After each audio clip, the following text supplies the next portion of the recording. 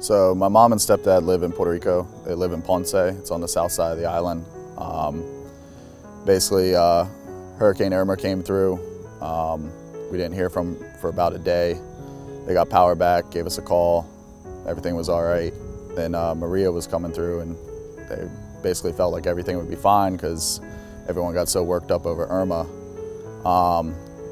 That hit on a Thursday, and it took about 5-6 days before we actually heard from them.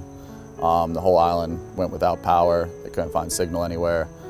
That Monday when we heard from them, they'd basically been driving around the entire island looking for signal, trying to call me, my sister, my grandmother, everybody, just trying to let everybody know that they were okay.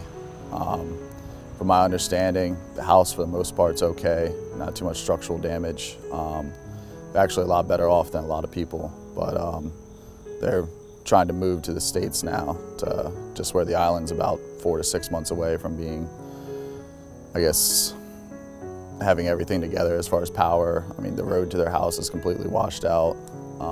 We're just trying to help them out to give them the opportunity to, I guess, start fresh.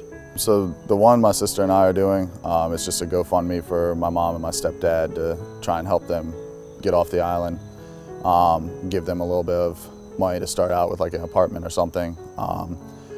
I went to school down there, so I have some friends from high school.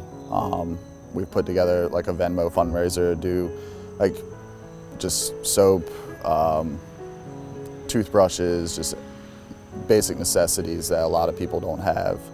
I've been in talks with some of the bartenders and the owner, Ralph Musthaler of Market Street, trying to do a guest bartending where it would be me bartending rather than just managing. And what I'd like to do is set up so that all my tips that night are donated to either Salvation Army or one of the other fundraisers some of my high school friends have mentioned to me.